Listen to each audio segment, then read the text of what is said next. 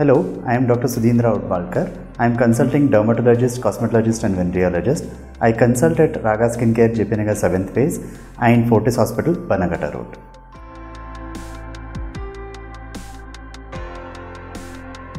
In an adult obese individual, occurrence of this brownish, slightly thickened patches, which basically are described as dirty velvety patches on the neck, sometimes in the underarms and other body folds, is a result of the metabolic changes which happens when there is increased weight, resulting in development of some metabolic changes releasing some insulin-like growth factors, which cause the skin in these folds to become more thicker and darker.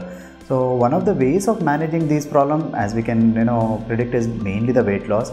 With that, there are some creams and even some oral medications which are recommended to help in improvement of this condition. But the most important part of managing this problem would be to lose weight and maintain a healthy lifestyle.